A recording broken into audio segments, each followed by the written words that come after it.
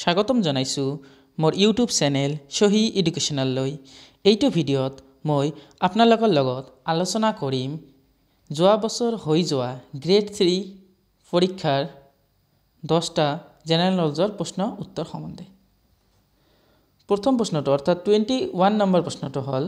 Swaraj party ওয়াজ founded বাই অৰ্থাৎ স্বৰাজ পাৰ্টিটো কোনে ফাউণ্ড কৰিছিল ভীমৰাও আম্বেদকাৰ এণ্ড সৰ্দাৰ বল্লভভাই পেটেল অৰুণ না Asaf Ali and Subhash Chandra Bose, Bhagavat Singh and Rajguru. Option D, Motilal Nehru and Chittaranjan Das. ইয়াৰ শুদ্ধ উত্তৰটো হ'ল মতিলাল নেহৰু এণ্ড অৰ্থাৎ আৰু চিত্তৰঞ্জন দাস। এতিয়া আমি স্বৰাজ পাৰ্টি সম্বন্ধে কিছুমান কথা জানিবলৈ চেষ্টা কৰিম। Swaraj party was formed after the Goa Annual Conference in December 1922 of the National Congress. অৰ্থাৎ স্বৰাজ পাৰ্টিটো গঠন কৰা হৈছিল গয়া যেটো এনুৱেল কনফাৰেন্স হৈছিল কংগ্ৰেছৰ 1922 চনত তাৰ পৰা। The Swaraj Party was formed on 1st January 1923 অৰ্থাৎ স্বৰাজ পাৰ্টিটো 1 জানুৱাৰী 1923 চনত গঠন কৰা হৈছিল। Swaraj Party was formed by C.R. Das and Motilal Nehru অৰ্থাৎ চিত্তৰঞ্জন দাস আৰু মতিলাল নেহৰুৱে গঠন কৰিছে স্বৰাজ পাৰ্টিটো। In 1923, the Swaraj Party got 42 seats out of 104 in the Central Legislature অৰ্থাৎ 104টা আসনৰ ভিতৰত 42টা আসন লাভ কৰিছিল স্বৰাজ পাৰ্টিয়ে। The Swarajists exposed the Montagu Chelmsford reforms. ইয়াৰ পিছৰ প্ৰশ্নটো হ'ল অৰ্থাৎ 22 নম্বৰ প্ৰশ্নটো which article of Indian Constitution prohibits discrimination on the grounds of religion, race, caste, sex and place of birth. ইয়াৰ অপশনবোৰ দিয়া আছে আৰ্টিকেল 25, আৰ্টিকেল 13, আৰ্টিকেল 15 আৰু ডি নম্বৰ অপশন দিয়া আছে আৰ্টিকেল 19। ইয়াৰ শুদ্ধ উত্তৰটো হ'ল আৰ্টিকেল 15 অপশন সি। আৰ্টিকেল 25ত কি কৈছে article 25 of the constitution guarantee freedom of religion অৰ্থাৎ আৰ্টিকেল 25 কাৰ কথা কৈছে ফ্ৰীডম অফ ৰিলিজিয়নৰ কথা কৈছে। Article 13 in the constitution of India article 13ত Indian constitution কি কৈছে lodge inconsistent with or in ডেৰগেশ্যন of the fundamental right. তাৰপিছত আৰ্টিকেল 15ত কৈছে আৰ্টিকেল 15 কৈছে prohibits discrimination by the state against any citizen on the grounds of caste, religion, sex, race and place of birth অৰ্থাৎ ভাৰতৰ কোনো নাগৰিকক ডিসক্ৰিমিনেশ্যন কৰিব নোৱাৰিব কাষ্টৰ ক্ষেত্ৰত বা ধৰ্মৰ ক্ষেত্ৰত বা সেক্সৰ ক্ষেত্ৰত বা ৰেছৰ ইত্যাদিৰ ক্ষেত্ৰত। তাৰপিছত আৰ্টিকেল 19ত কি কৈছে article 19 of the Constitution of India guarantees 6 fundamental freedom অৰ্থাৎ 6টা ফাণ্ডামেণ্টেল ৰাইটছৰ বিষয়ে কৈছে। ইয়াৰ প্ৰথমটো হ'ল freedom of speech and expression, তাৰপিছত freedom two assembly পিচফুল্লি and without arms, freedom two form associations, unions or cooperative societies, freedom to move freely through out the territory of India. 5 নম্বৰটো হ'ল freedom two ৰিচাইড and settle in any part of the territory of India. তাৰপিছত 6 নম্বৰটো হ'ল freedom to practice any profession or to carry on any occupation, trade or businesses. ইয়াৰ পিছৰ প্ৰশ্নটো হ'ল the Gol Gumbad অৰ্থাৎ গোল গম্বুজ the mausoleum of the Muhammad Adil Shah located অর্থাৎ কত আছে গোল গম্বুজটো অপশন দিয়া আছে বিজাপুৰ, অপশন বি দিল্লী, সি হায়দৰাবাদ আৰু ডি ভোপাল। ইয়াৰ শুদ্ধ উত্তৰটো হ'ল বিজাপুৰ অপশন এ। এতিয়া আমি কেইটামান গুৰুত্বপূৰ্ণ পইণ্টৰ বিষয়ে জানিবলৈ চেষ্টা কৰিম। গোল গম্বুজ অলছ' ৰিটেন অৰ্থাৎ গোল গম্বুজক কি বুলি কোৱা হয় গোল গম্বুজ কেতিয়া 17th centuryত লোকেট কৰা হৈছে অর্থাৎ আছে বিজাপুর সিটি ইন কোন স্টেটত কর্ণাটক রাজ্যত ইন্ডিয়ার দ্য কনস্ট্রাকশন অফ দ্য গোল গম্বুজ begin in the mid 17th century অর্থাৎ ইয়ার আৰম্ভণি কৰা আছিল গোল গম্বুজটো তৈয়াৰ কৰা 17th centuryত during the close of Muhammad Adil Shah's region which was from 1627 to 1656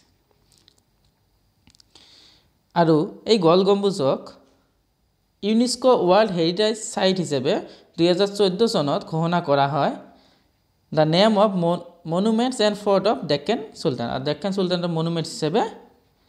ইয়াক ইউনেস্কো ওয়াৰ্ল্ড হেৰিটেজ সাইট হিসেবে 2014 চনত ঘোষণা কৰা হয় এখন হল গোল গম্বুজৰ ছবি ইয়াৰ পিছৰ প্ৰশ্নটো হল what does a stands for in UDAN the initiative of the Ministry of Civil Aviation India অর্থাৎ এই উড়ান যে স্কিম আছে ইয়াৰ এ আছে যেটো এই এটো কি বুজাইছে অপশন দিয়া আছে এ তে বুজাইছে কি এ অপশনত আম বি তে এয়ার সি তে আকাশ ডি তে এভিয়েশন ইয়াৰ শুদ্ধ উত্তৰটো হল আম উড়ান উড়ান স্কিমৰ ফুল ফর্ম হল উড়ে দেশ কা আম নাগরিক এটো কি হল is a regional airport development programme of the government of India and part of regional connectivity scheme of upgrading under serviced air routes. The main objective কি আছিল Udaan স্কিমৰ is to connect small and medium cities with big cities through air service অর্থাৎ ইয়াৰ main motive অৰ্থাৎ objective যেটো আছিল যে সৰু সৰু চহৰ বা নগৰ বিলাকক ডাঙৰ ডাঙৰ চহৰ বিলাকৰ লগত কানেক্ট কৰাৰ চেষ্টা কৰিছে এয়াৰ সাৰ্ভিসেৰ থ্ৰু দি তাৰ পিছত the government had started this scheme in October 2016 অর্থাৎ উড়ান স্কিমটো প্ৰথমতে কেতিয়া আৰম্ভ কৰা হৈছিল 2016 চনৰ অক্টোবৰ মাহত in the year April 2017 the first flight from Shimla to Delhi under the scheme was flagged off by Prime Minister Narendra Modi himself অর্থাৎ এপ্রিল 2017 চনত প্ৰথম যিখন ফ্লাইট শিমলাৰ পৰা দিল্লী অভিমুখে গৈছিল তা ফ্ল্যাগ টপ কোনে কৰিছিল প্ৰাইম মিনিষ্টাৰ নৰেন্দ্ৰ মোদীয়ে এই স্কিমৰ আন্ডাৰত 98 খন এয়াৰপোৰ্ট 33 খন হেলিপোৰ্টছ আৰু 12 খন এয়াৰডমছ ইনক্লুড কৰা হৈছে under this scheme 10 airports have been proposed in northeast state অর্থাৎ উত্তৰ পূৰ্বাঞ্চলৰ 10 খন এয়াৰপোৰ্টক ইয়া সাঙৰি লোৱা হৈছে 46 important tourist spots have been selected under this scheme এই উড়ান স্কিম যে আছে ইয়াত 46 টা ইম্পৰ্টেন্ট টুৰিষ্ট স্পটক লগত সাঙৰি লোৱা হৈছে ইয়াৰ পিছৰ প্ৰশ্নটো হল which company became the first Indian company to hit the 10 lakh crore market valuation year option block দিয়া আছে option A Airtel B TCS C Wipro D Reliance ইয়াৰ শুদ্ধ উত্তৰটো হল ৰিলায়েন্স তাৰ পিছৰ প্ৰশ্নটো দিয়া আছে which of the following pair is incorrect with reference to the dance form and their native state অৰ্থাৎ ইয়াত কিছুমান পেয়াৰ দিয়া হৈছে যে কাৰ লগত কোনটো ডান্স ফৰ্ম মিলে প্ৰথমতে দিয়া আছে ইয়াক্ষা গঙ্গনা তামিলনাডু বি ক্ষত্ৰিয় আসাম সি মোহিনীঅট্টম কেৰালা ডি মোহিনীঅট্টম কেৰালা ইয়াৰ শুদ্ধ উত্তৰটো অৰ্থাৎ ভুল যেটো আছে এটো হল অপশন এ ইয়াকাশন তামিলনাডু এতিয়া আমি ভাৰতৰ যে 8টা ক্লাসিক্যাল ডান্স আছে এই সম্বন্ধে জানিবলৈ চেষ্টা কৰিম প্ৰথম ভাৰতনাট্যম কোন ষ্টেটৰ Tamil Nadu Kathak northern India Kathakali Kerala Kuchipudi Andhra Pradesh Manipuri Manipur Mohiniyattam Kerala Odissi Odisha সত্ৰিয় Assam 27 number প্ৰশ্নটো দিয়া হৈছে the only ৰামসাৰ site wetland in Assam is অৰ্থাৎ অসমত থকা একমাত্ৰ ৰামসাৰ সাইটখনৰ নাম কি অপচন এ দীপৰ বিল বি বৰদলনি সি চান্দুবি বিল ডি ডিব্ৰু চৈখোৱা ইয়াৰ শুদ্ধ উত্তৰটো হ'ল অপচন এ দীপৰ বিল The 4.1 square kilometer wetland of Dipur Bill, the state only Ramsar site has around 200 species of birds অর্থাৎ 200টা প্রজাতির চৰাই পোৱা যায় আৰু 70 species of migratory bird আৰু পৰিভ্ৰমী চৰাই পোৱা যায় 70 প্ৰজাতিৰ The Dipur Bill Wildlife Sanctuary in Kamrup district কোন ডিস্ট্ৰিক্টত আছে Dipur Bill Kamrup ডিস্ট্ৰিক্টত আৰু এইখন ক'ত আছে গুৱাহাটীৰ ওচৰতে The state only Ramsar site declared in 2002 অৰ্থাৎ দীপৰ বিলক ৰামসাৰ সাইট হিচাপে ঘোষণা কৰা হয় 2002 চনত As May of 2023 there are 75 Ramsar site in India অর্থাৎ মে মাহৰ 2023 চনৰ 75 খন ৰামসাৰ সাইট ভাৰতত ঘোষণা কৰা হয় The Ramsar Convention on Wetland is an international treaty for the conservation and sustainable use of wetlands. It is also known as Convention on Wetlands. আৰু এইখনক Convention on Wetlands হিচাপেও জনা যায় The 2nd of the February each year is World Wetland Day অর্থাৎ 2 ফেব্রুয়ারি তারিখে World Wetland Day হিসাবে উদযাপন করা হয় বা সেলিব্রেট করা হয় The number of parties to the convention COP is 171 as January 2023 number of parties কেইখন আছে 171 There are over 2400 Ramsar site converting 2.5 million square kilometer on the territories of 171 Ramsar contracting parties across the world অর্থাৎ 2400 খন ৰামসাৰ site আছে territory cover কৰিছে 171 খন ৰামসাৰ কন্ট্ৰাক্টিং পাৰ্টিছে The countries with most Ramsar site অৰ্থাৎ পৃথিৱীৰ ভিতৰত কোনখন দেশে আটাইতকৈ বেছি ৰামসাৰ সাইট আছে এইখন হল ইউনাইটেড কিংডম আৰু ইয়াত আছে 175 খন তাৰ পিছত আছে মেক্সিকো 142 খন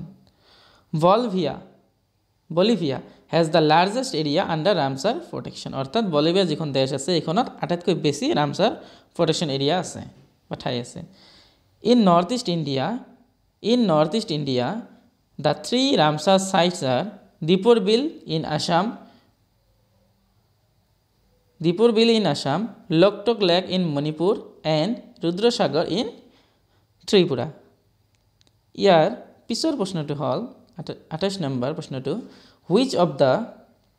following ministries is not associated with the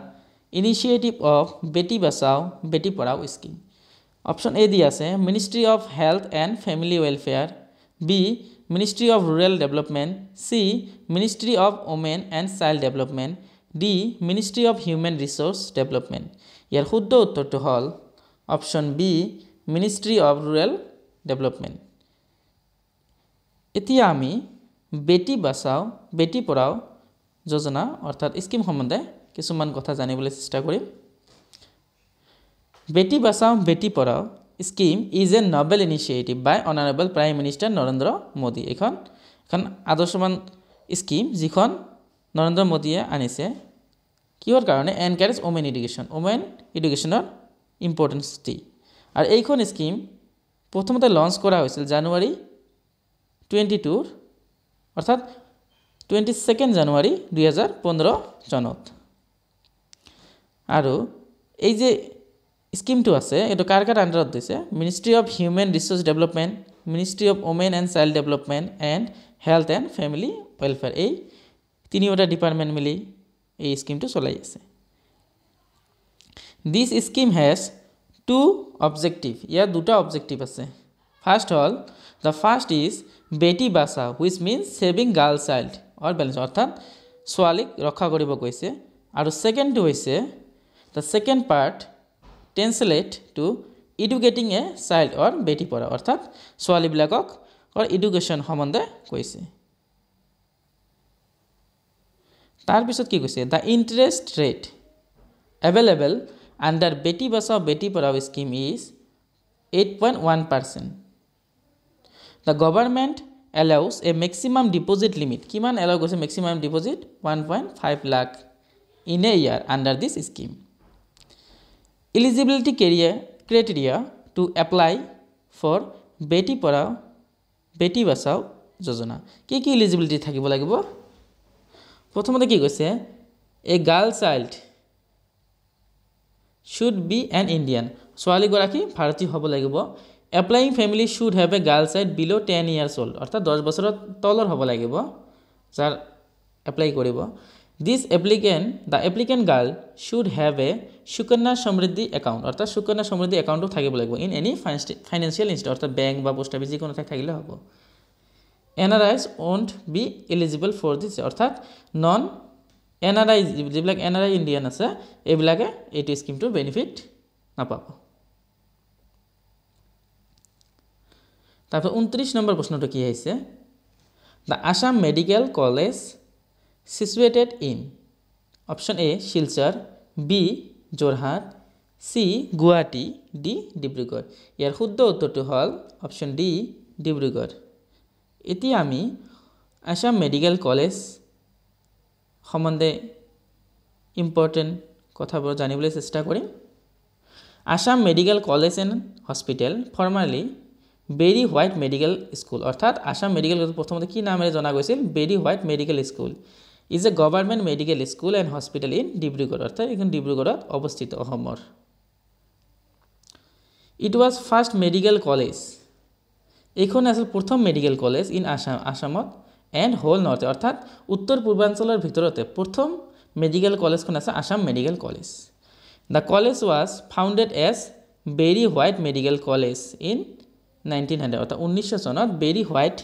medical college হিচাপে স্থাপন কৰা হৈছিল using a large donation from sir জন বেৰি হোৱাইট আৰু ইয়াৰ ডোনেশ্যন মেক্সিমামে দিছিল বেছিভাগে ছাৰ জন বেৰিয়ে ইট ৱাজ আৰু এই যে জন বেৰি হোৱাইট মেডিকেল যিখন কলেজ আছিল এইখনক ৰিনেম কৰা হৈছিল as Assam medical college and hospital হিচাপে 3 নৱেম্বৰ 1947 চনত ইয়াৰ পিছৰ প্ৰশ্নটো অৰ্থাৎ 30 নম্বৰ প্ৰশ্নটো দিয়া আছিল the mission Indradhanush N initiative of the government of India is associated অৰ্থাৎ মিছন ইন্দ্ৰধনুষ যে আছিল ইনিচিয়েটিভটো কাৰ লগত জড়িত option A immunisation B cleanliness C digitalisation D highway development ইয়াৰ শুদ্ধ উত্তৰটো হ'ল ইমিউনাইজেশ্যন মিছন ইন্দ্ৰধনুষটো লঞ্চ কেতিয়া কৰা হৈছিল ডিচেম্বৰ মাহত 2014 চনত আৰু এই মিছন ইন্দ্ৰধনুষৰ কাৰণে আমাৰ ইমিউনাইজেশ্যন কভাৰেজ কিমান হৈছে 67 পৰা 87 লৈকে বৃদ্ধি হৈছে 2014 চনত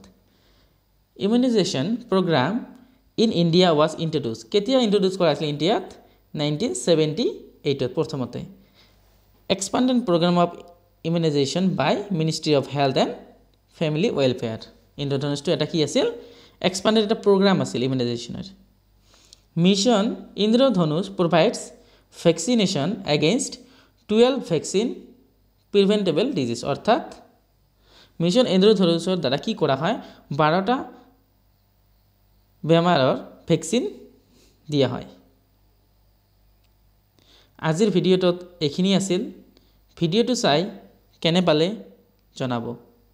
যদি ভাল পাইছে লাইক কৰিব যদি কিবা জানিবলগীয়া থাকে কমেন্ট কৰিব আৰু মোৰ চেনেলটো সাবস্ক্ৰাইব কৰি দিব ধন্যবাদ